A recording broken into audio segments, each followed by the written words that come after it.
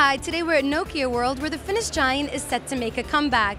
Just 8 months after they announced their partnership with Microsoft, the world's largest handset manufacturer has just unveiled the Nokia Lumia 800, which they claim is the first real Windows phone. But will this smartphone be enough to get them back in the game to compete against Apple and Google? Let's find out. The Lumia 800 is the first Nokia smartphone running Windows Phone Mango. Design-wise, it looks and feels a lot like the Nokia N9. The Lumia 800 is made of a single piece of polycarbonate shell and features a 3.7-inch curved display.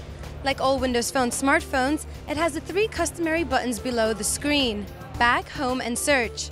On the back, there's an 8-megapixel Carl Zeiss camera and 720p video capture via a dedicated shutter button. Thanks to Nokia Drive, the Lumia 800 is the only Windows phone with free turn-by-turn voice navigation.